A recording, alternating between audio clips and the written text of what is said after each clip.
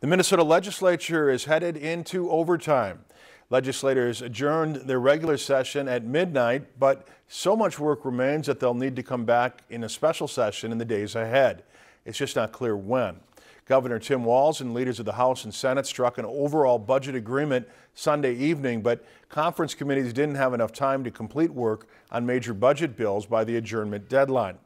The overall deal raises spending by 6% in part by turning to a rainy day fund. Republicans blocked a gas tax increase, but Democrats achieved a major priority by extending a health care tax that was due to expire. If you enjoyed this segment of Lakeland News, please consider making a tax-deductible contribution to Lakeland PBS.